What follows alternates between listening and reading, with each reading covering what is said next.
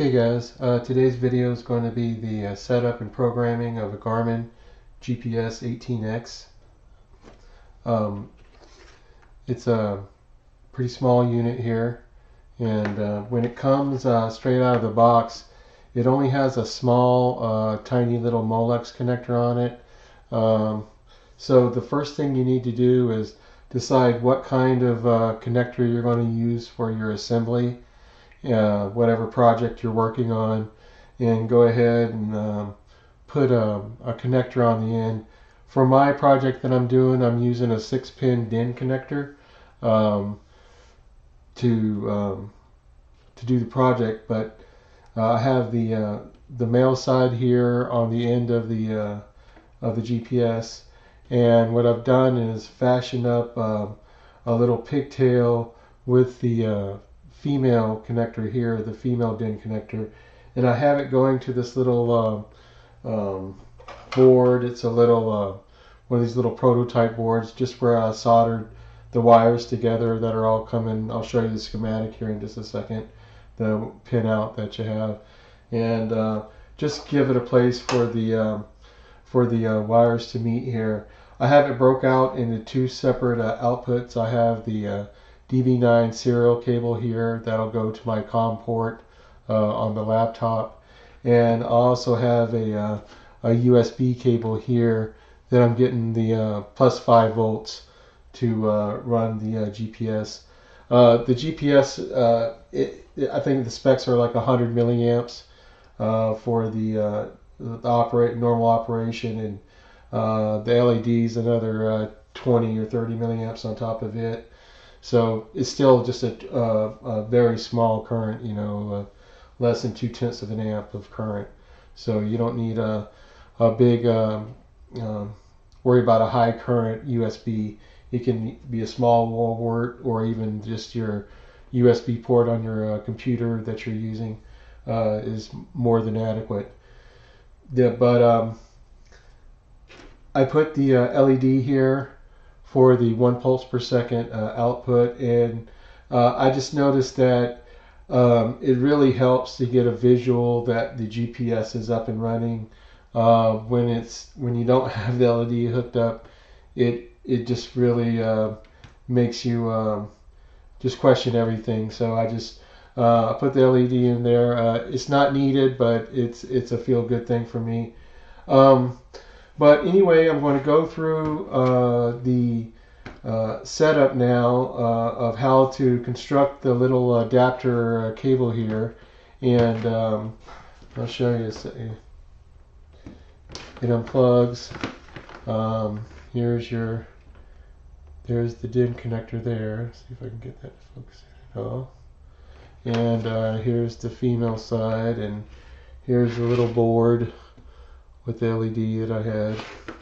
So yeah, just be advised, when the GPS first gets powered up, it'll take a good 15-20 minutes for it to get a lock on where it's at. It starts off on the other side of the planet, really. As I've watched the NMEA sentence output, and it's very far away from here. I can say that. Yeah, give it some time. You'll get your 1 pulse per second before it'll get a good location lock. So don't let that lead you astray either.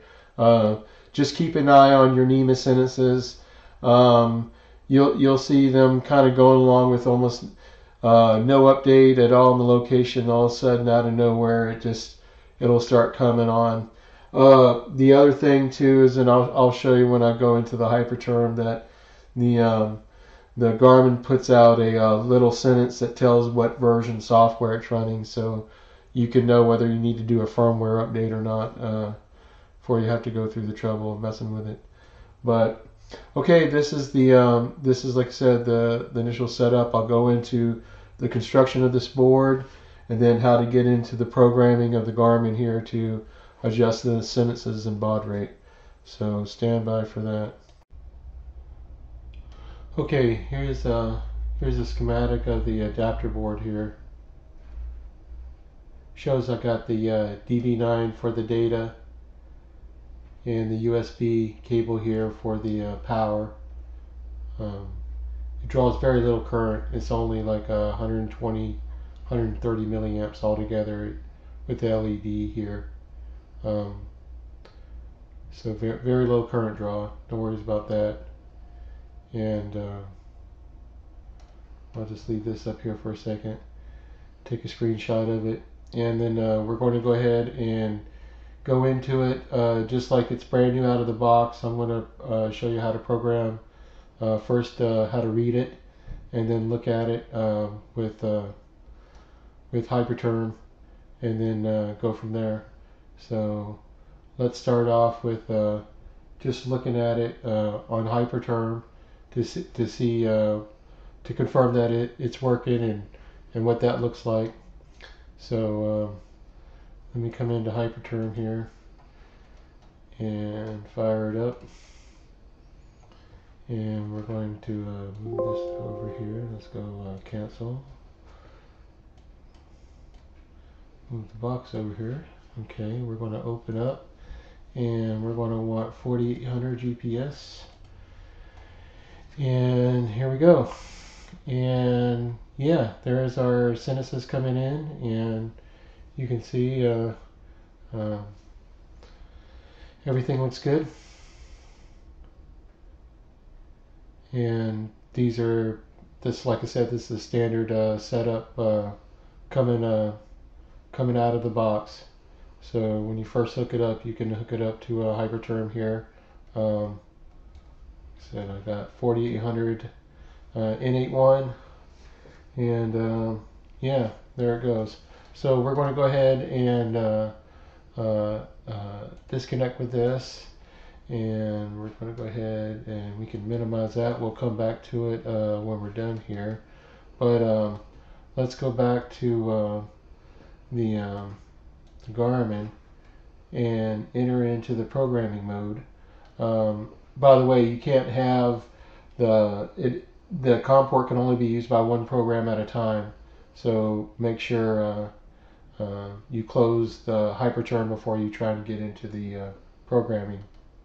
So we're going to come over here.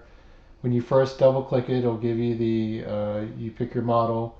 We're going to be 18X LVC over here. So we'll go OK.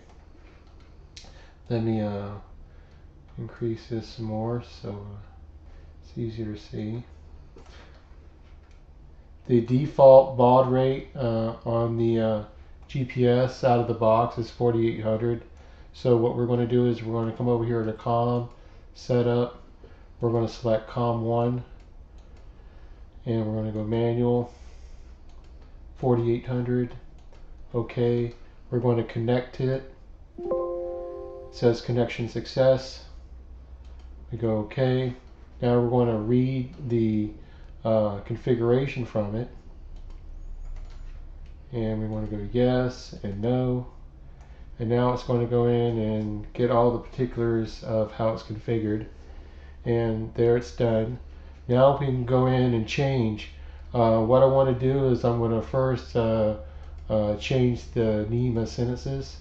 And I'm going to come in here, and all I want is GPRMC. I don't want these other ones. So I'm going to turn them off here so that the only one selected is GPRMC. I'll go OK. And you can see the selected sentences down to 1 here. And I also want to change my baud rate to 19.2 so that I can use my Arduino. So I'm going to come in here and go config, sensor configuration, and this is where I'm going to change it to 19.2. And see, we already have, it comes with the pulse per second already enabled. No other changes we need to do here. So we'll go OK on that. And now we can come and send the configuration to the GPS. And it's sending configuration. If everything goes good, this box just goes away. You'll see it do this last thing and goes away. And there it went away. Now we can go disconnect here. And because we changed the baud rate, we have to power down the GPS and power it back up for the new baud rate to take effect. So we're going to unplug. I just unplugged the power from the GPS and I'm plugging it back in. And here comes my 1 pulse per second back, so I'm back up. So now I'm going to come back into my COM port and I'm going to go set up, and now I'm going to change this to 19.2 and go OK. And now I'll reconnect, and connection success. Baud rate detected at 19.2. So I go OK, and so everything's good to go there. It's configured the way I want it. It's got the new baud rate going on it. So all I have to do is go disconnect over here, and I can finish up and close it out. And I can save changes if I want to. I'll go no. And now what I can do is I can go back into Hyperterm and change the, let's open it. And now we're going to find the 19.2 GPS and open it. And there it is. Now we're getting the GPRMC only, and that's once a second. And now it's ready to feed the Arduino. So okay, there's your setup for it. I was going to go into the firmware updater, but it was really confusing and not necessary. It had the updated software. It's been several years since they updated, so I'm sure any new one now has the updated software. So it's not even worth the hassle of messing with. Other than that, that's about it. So I hope this helps in the project of getting the radio GPS system going. All right, we'll talk to you soon.